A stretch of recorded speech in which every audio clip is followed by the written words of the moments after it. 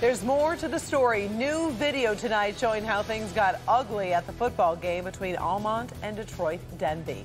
What happened at the end of that game even had the NAACP weighing in, alleging racist behavior. And now this new video has caught the eye of the Oakland County Sheriff's Office, which has been investigating, and it's painting a different picture. Larry Spruill is live tonight with the new video and what the Sheriff's Office is saying about it. Larry? Jason and Karen, there is some confusion on whether or not charges will be filed or if charges should be filed in this case. But take a look at this video. It shows the aftermath of that very intense game. Now the school districts and the sheriff's office are responding. What was supposed to be a competitive yet friendly competition ended with tempers and people spitting on one another. This new video shows the aftermath of the Denby versus Almont's football game. And now Local 4 learned Oakland County Sheriff investigators are looking into the fight. They are investigating 4 incidents, 3 out of the 4 recorded on video.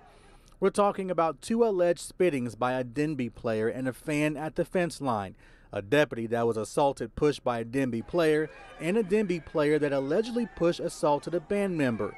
Deputies tell Local 4 there is a 5th allegation that a soda can was thrown by a fan and hit a Denby player. I reached out to the Detroit Public Schools Superintendent Nikolai Vitti. He sent me this statement. It says, in part, "It is disappointing that high school black student athletes would be blamed for the reaction to racist hate spitting, racial slurs, and objects being thrown at them.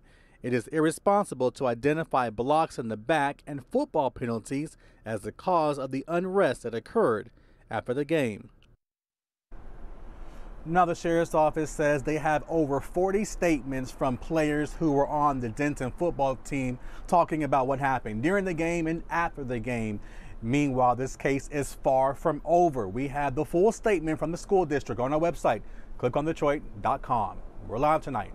Larry Spruill, Local 4. Larry, how much longer do you think they'll have this all wrapped up, the Sheriff's Office?